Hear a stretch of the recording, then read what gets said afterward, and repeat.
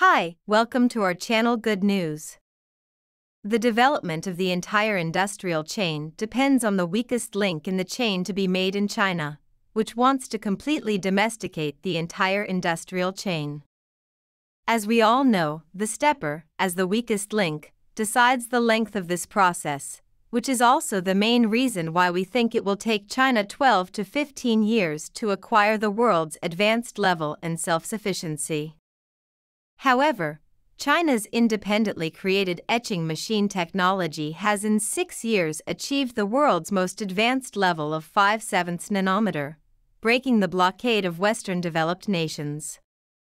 This is significant because the etching machine is as crucial as the stepper link in the chain. The blockade was lifted by the United States in 2015. Additionally, this gives China's market participants great trust in the country's semiconductor market. A once-in-a-lifetime period is also crucial, in addition to the examination of numerous industrial chain connections. Coming soon is the Golden Age. The breakdown, or slowing, of Moore's Law is the primary reason behind China's once-in-a-lifetime opportunity era. Developed by Intel co-founder Gordon Earl Moore, Moore's Law states that the number of transistors in a chip doubles roughly every 1.5 to 2 years. The semiconductor industry recognizes Moore's Law as the industry standard. Moore's Law is getting close to the physics bounds, though. Global chip performance grew by roughly 50% year during the 2000s, but the rate decreased to 23% in 2010 and to 12% in 2001. In the last 5 years, the average rate has been as low as 3% annually. In terms of unit cost, as the chip process advanced from the 28 nanometers node to the 20 nanometers node, the unit price climbed by 10%.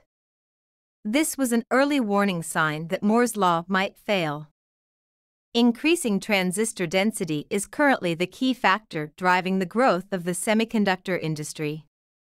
Jim Keller, the lead architect of the AMD K8 microarchitecture, once claimed that even after 50 times the density of silicon-based semiconductors, based on Intel's 10 nanometers node technology, processes like FinFET, 3 times the density, GAA, 2 times, stacked nanowire, 2 times, wafer-to-wafer, 2 times, and die-to-wafer, the 3D stacking bonding technology, twice as dense, have been developed.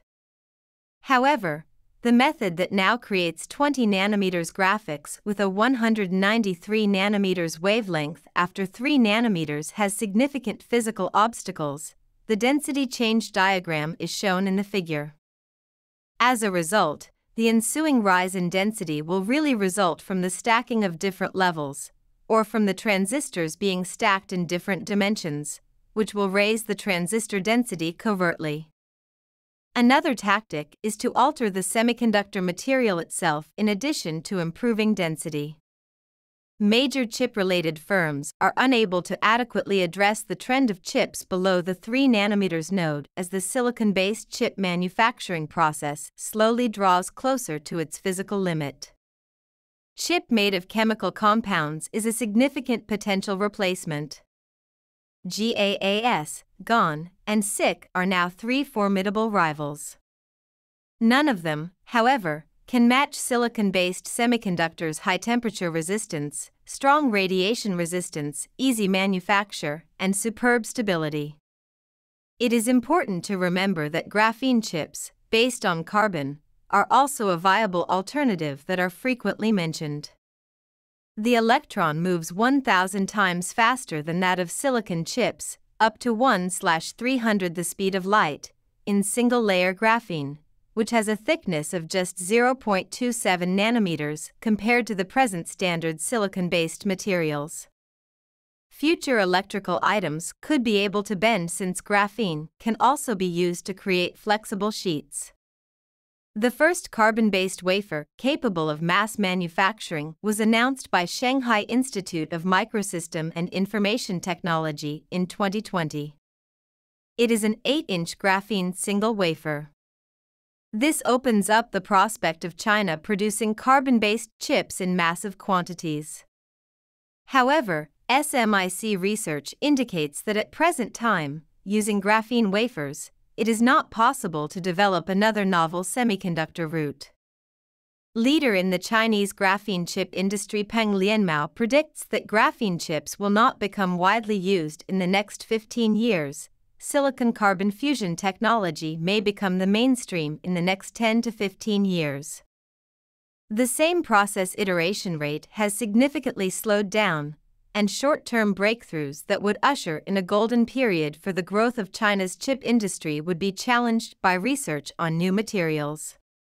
We believe that if we continue active and high-intensity research investment and effective policy support, China will reach the top tier in the global chip market and realize all domestic coverage in 12 to 15 years when combined with the 4 decisive factors for China's success mentioned in our previous article. Historical prospects will expand with China and cutting-edge technology.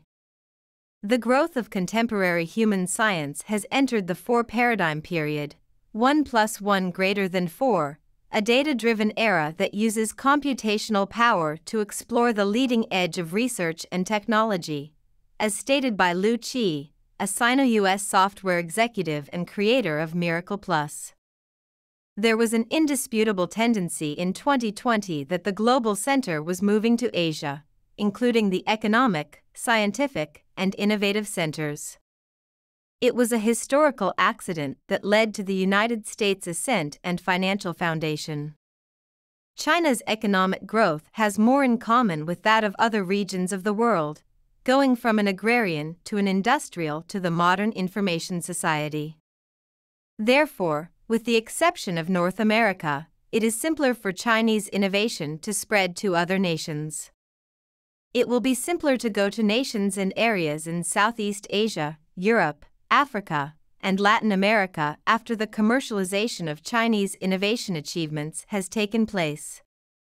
We believe a previously unheard of opportunity is on the horizon from the standpoints of the market, economy, and development. In such a historical moment, China has no alternative but to grab the era's defining characteristic, namely technological progress. Particularly in the semiconductor industry, China recognized the value of independent technology very early on, much earlier than the United States. As a result, we have high hopes for China's semiconductor sector. But we continue to firmly think that blind self-confidence is incapable of resolving real-world issues. We believe that 12 to 15 years from now is a reasonable timeframe if China intends to take the lead in the development of advanced nodes in the global semiconductor business and occupy growing market shares. Thanks for watching in this video. You can add your ideas or suggestions below. Please keep following our channel and like our videos.